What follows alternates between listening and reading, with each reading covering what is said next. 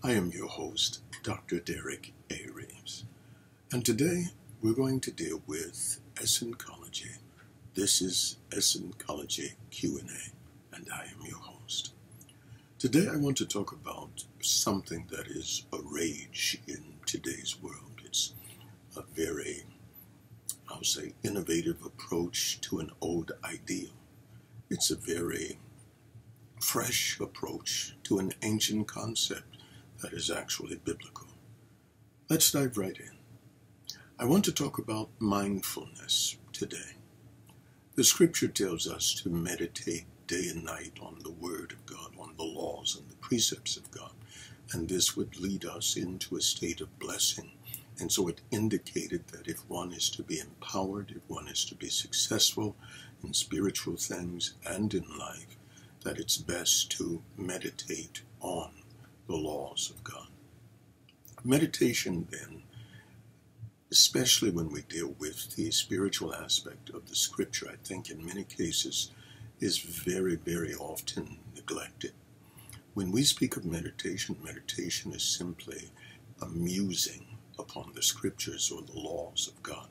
Musing, then, simply is repeating the word within the mind and uttering the terms and uttering the words and fathoming to understand what the scripture is saying concerning life and concerning the will and the processes of God.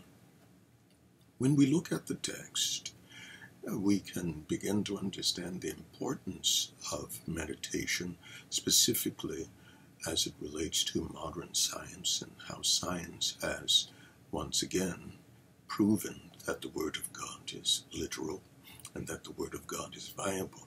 Not that we wait on science to do anything, but we now simply confirm reality by allowing science to catch up. And so I want to talk about what the rave is in today's time, mindfulness. Mindfulness is a type of meditation in which you focus on being intensely aware of what you're sensing and feeling in the moment without interpretation or judgment. When we deal with the practicing of mindfulness, it involves breathing methods, guided imagery, and other practices to relax the body and mind and to help reduce stress. And so when we talk about scriptural meditation, it deals with, again, calming the mind, but instead of just imagining things on what you want to do, we focus, specifically in Essencology, we focus on the Word of God. There is great importance in meditation because it has been found through research, neurological research, and many other different types of research, that there is such a thing within the human brain called the reticular activating system. And you're going to hear me talk about this quite often because it's quite important in forging and shaping how we think.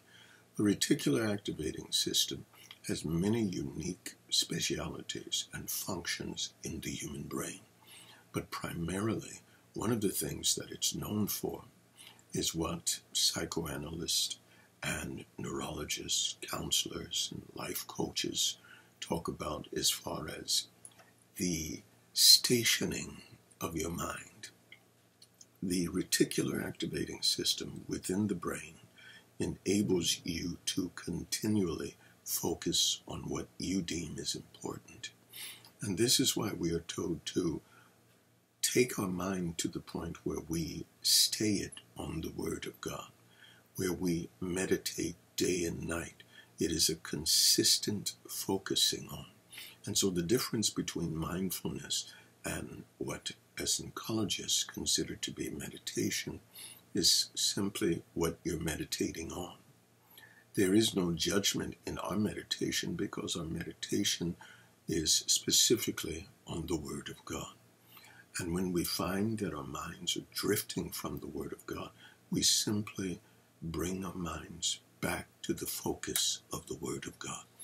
And so if we want to talk about mindfulness, is it new? Not really. How long has it been around? Over 2,000 years. Where do we find evidence of thought projected balance that shapes our behavior? We find it in the Word of God.